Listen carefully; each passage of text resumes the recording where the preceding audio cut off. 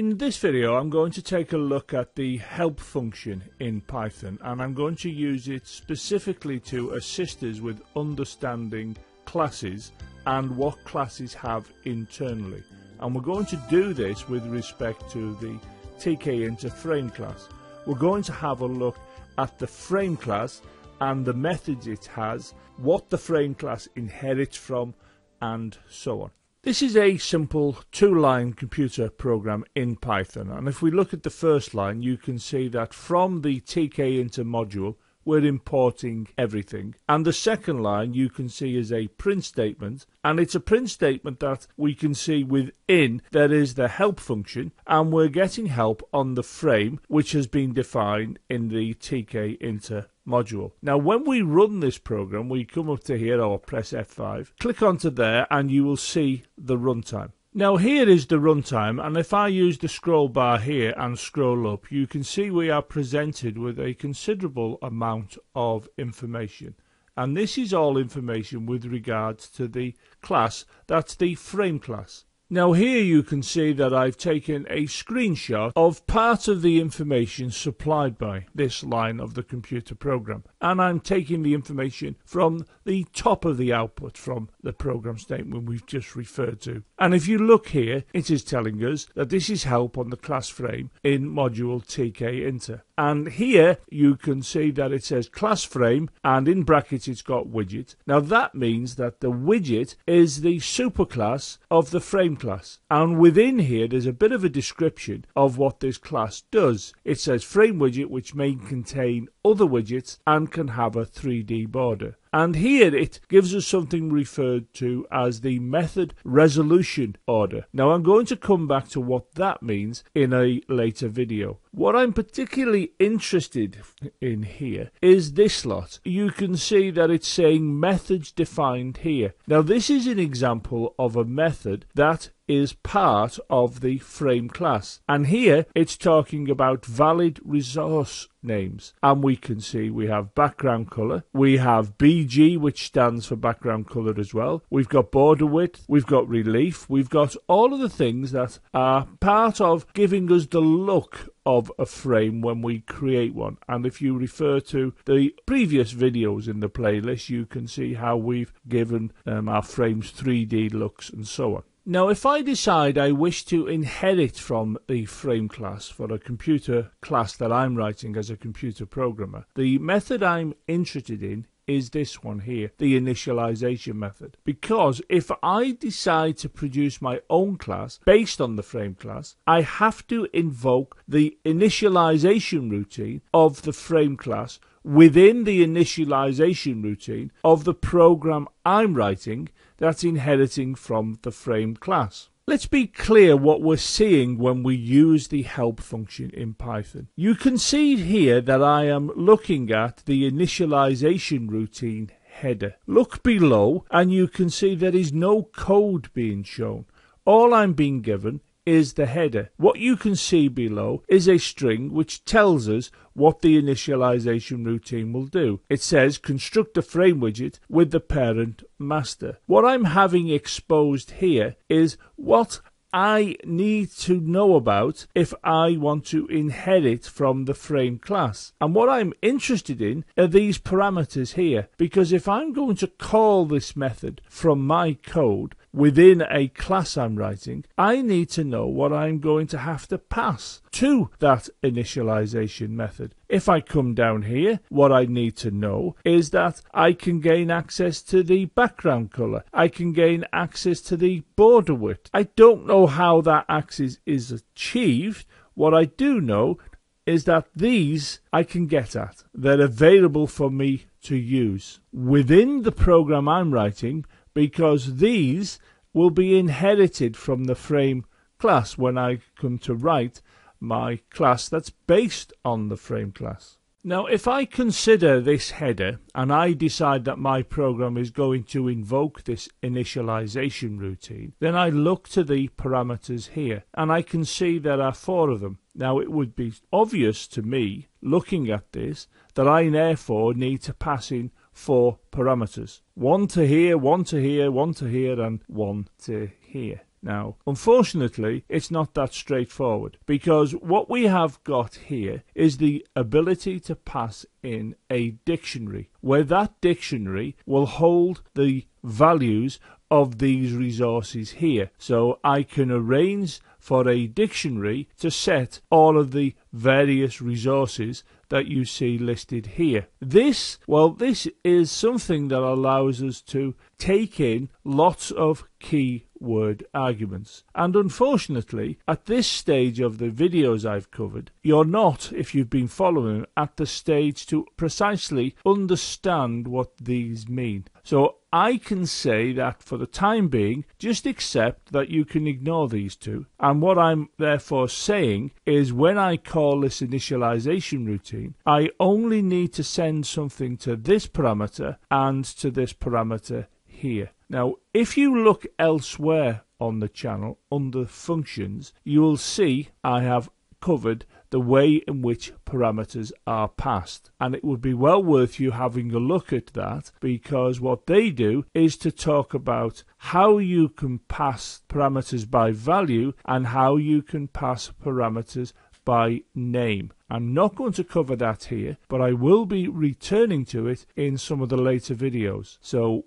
because I have the background knowledge, I know that if I want to invoke this initialization routine, I need to supply this and this. I don't have to worry about these two for the moment. Before I show a computer program that calls the initialization of the frame class, the one we're going to be inheriting from, I'm having another look at the output from the help function that's further down the listing of the output. And here you can see that this says methods inherit from base widget, and here we can see that the header of a method referred to as destroy appears, and below there's a bit of a description of what this will do. Now, what this is telling me is that I can call this method, but the method has not been defined in the frame class, because the frame class has inherited from something referred to as the base widget. If I come here, I can see there are a number of other methods, and these methods have been inherited from a class called miscellaneous. Now, these methods are defined in that class, but the frame class has inherited them. So what we can take from this is that the frame class is a subclass of other classes, and what this is demonstrating is something referred to as multiple inheritance. Now, multiple inheritance is where a class can take all of the attributes from more than one class. Now, this is something I'm going to come back to, but I just wanted to show you the other types of things that we can glean from using the help function. Let's consider this computer program, and it is something similar to what we've seen before in earlier videos.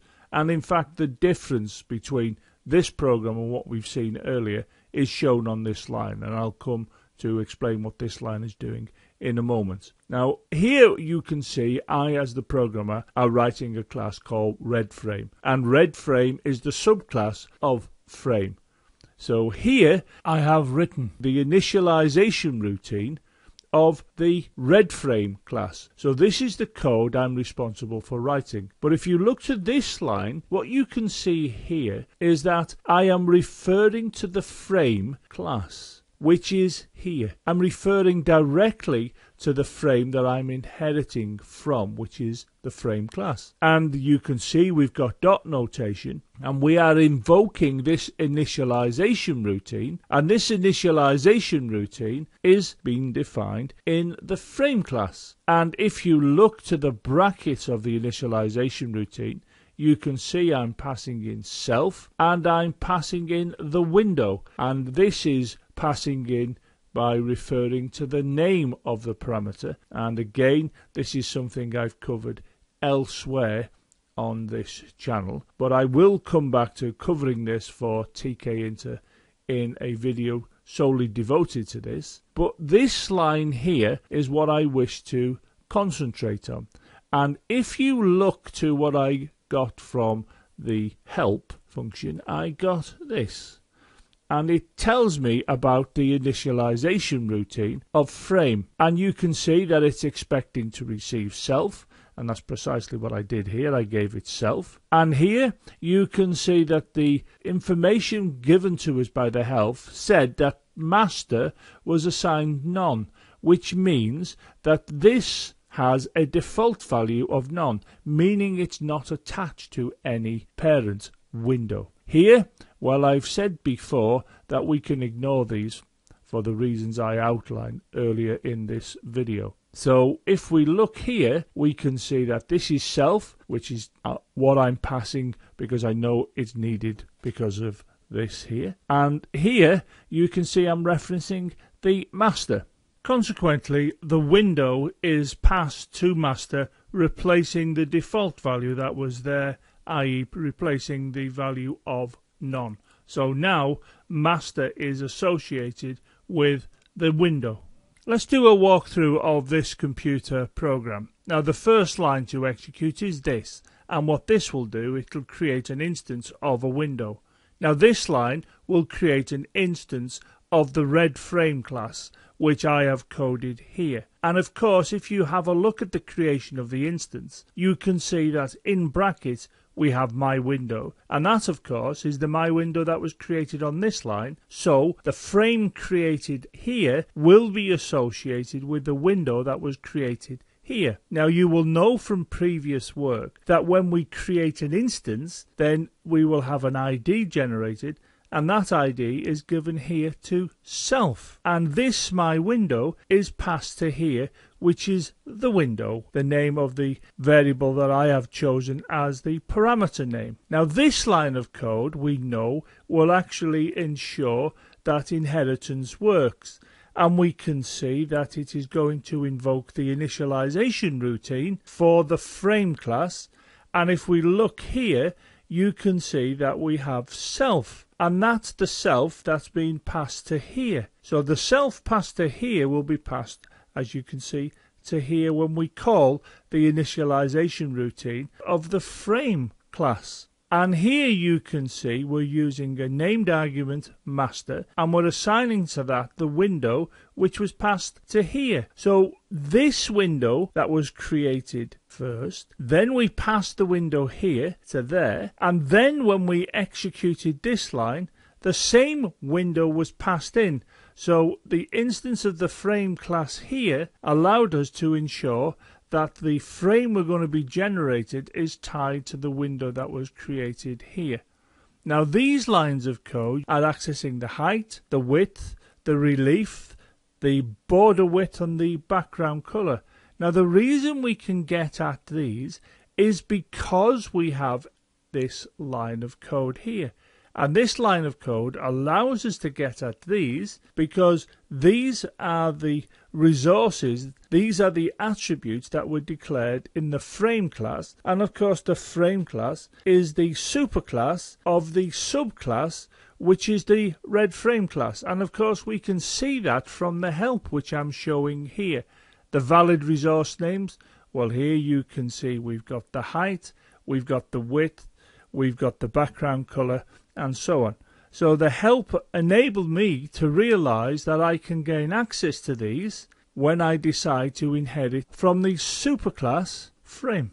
Of course, this line of code will create another instance of the red frame class, and that instance will generate an ID which is passed to here, and of course that ID is also passed here, and we can see that this instance when created takes in my window, which was the window created here, and that is passed to here, and then it's passed on again here, as you can see. Now we know we can gain access to these, and the fact that I knew we can gain access to the height, the width, the relief, the border width and the background color was because I used the help function on the frame class, and I got this list here which told me that look, you can gain access to the width, for example, the height, and so on. Now these two lines of code we've seen before, and we should know that they position the frames that were created on the two lines here onto the window. So when we run this program, what we should see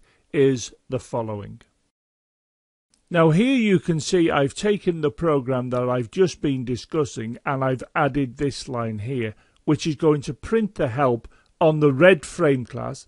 And of course the red frame class is the one I've declared here. And if you have a look at what I've typed in, I've only typed in one method here, which is the initialization method. And everything else I've been able to do has been achieved through inheritance. If I now run this computer program, I'm going to get all of the information on the red frame class. And what I'm showing here is a segment of the output. It's the top of the output from the print statement I've just discussed. And if you have a look, it's telling us we've got help on the red frame class, and the red frame class has been declared in the main module, and this is here in the main module, as you can see. And then you come to this method resolution order. Now I'm going to come back to what that means in a later video, but come down here and you can see methods defined here, and it only lists the one method, the initialization method, and you can see the header for that initialization method here, and that's how it appears in the code, as you can see here. And of course underneath the header is the various lines of code. Now what we're looking at is the information on the red frame class, and of course this is only the top of it.